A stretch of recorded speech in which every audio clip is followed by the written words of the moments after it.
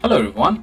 In this video, we will look at how to add new WhatsApp message templates within Whautomate platform and also how to access WhatsApp Business Manager and add templates over there as well.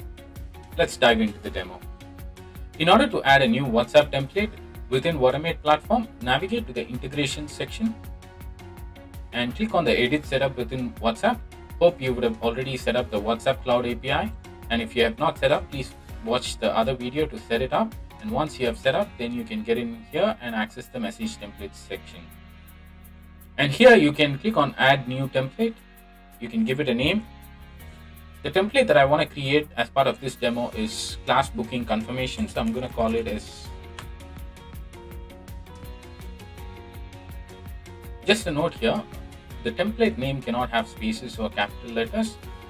By default, it will replace the capital letter with small case letters and also spaces with underscores.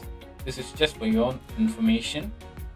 And the next thing that we want to do is set up the right category. We have 3 categories available. Utility is when you are sending notifications as part of your business process. Let's say, if it's a class booking confirmation or appointment confirmation, these are utility messages. These fall under utility messages. In the instance you want to send some marketing content, like you want to send some marketing campaigns and send some promotional information in your message, those fall under marketing category. Facebook will be reviewing your message templates, and if your message contains any aspect of marketing content, it will automatically change the category to marketing, as there are different prices associated with each of the message template as such. For class booking confirmation, since it's going to be utility, I'm going to select that.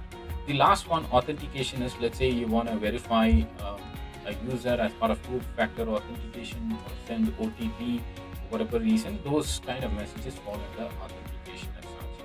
I'm just going to select utility. This is where I have the ability to select the header. We can send different types of header. This section forms the body of the message.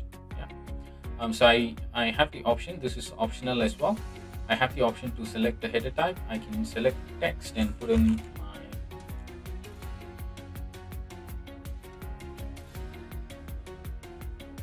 and if you would like to add images, you can do so as well. And here I'm gonna add the message, and I want to personalize the message. When someone books an appointment, I want to personalize the message to them using their client name and the class they booked for. So in order to personalize a message, I can use the variable. When I click on this add variable, it will insert a variable in here, and it will also add a field called sample value. You need to provide the sample value because every message template that you are submitting, it will be approved by Meta, and Meta requires the sample values for them to review and approve the message template. So I'm going to call this sample value as John Doe. I have prepared a message for booking confirmation. I'm just going to copy that. I've copied the message that I've prepared earlier. As you can see, the message has several other personalization variables. Let's just take a minute to understand the message. So this is just telling the customer that the class booking has been confirmed, and we've got a few personalization variable about the classes. And let's add in this one. This will be class.name. So in this instance, let's call it as yoga class on. This will be the date. Let's put as these are sample values. March 2023. I want to give a time as well.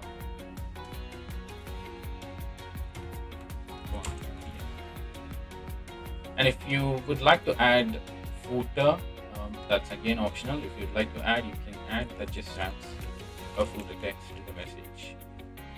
And if you would like to add buttons, that is also possible. Interactive messages, so you can add a button that says quick reply and maybe talk to our staff.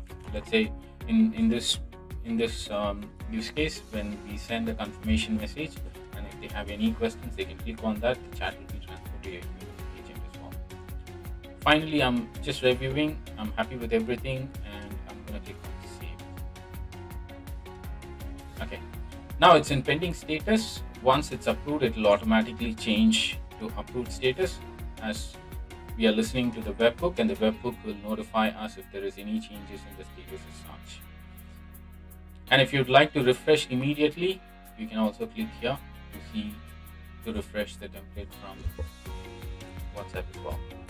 Now that I refreshed, it is approved. This template is ready. The next thing we want to do is look at how to access the templates using WhatsApp Business Manager and add new templates or edit templates from there as well. In order to access WhatsApp Business Manager, first log into Business Suite from Meta using the URL business.facebook.com. Once you log in, select the right business, go to settings and go to business settings. This will by default select the business. Go to WhatsApp accounts, select the right WhatsApp account. If you just have one WhatsApp account, that will be the only one that gets displayed. In my instance, I have several other WhatsApp accounts, so that's why it's displaying multiple accounts. Go to settings and click on WhatsApp Manager. Once you have logged into the WhatsApp Manager, go to message templates, and here you can view all the list of message templates that's available. If you'd like to edit, you can click on that and edit the message and submit it from here as well. And if you'd like to add a new template, you can click on create template to add a new template as well.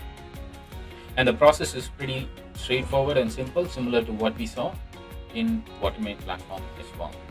That's it on this demo. Follow our tutorial series to understand more about Whautomate platform. If you'd like to sign up for a free trial, please look at the link in the description and sign up for a free trial account with us. Thank you.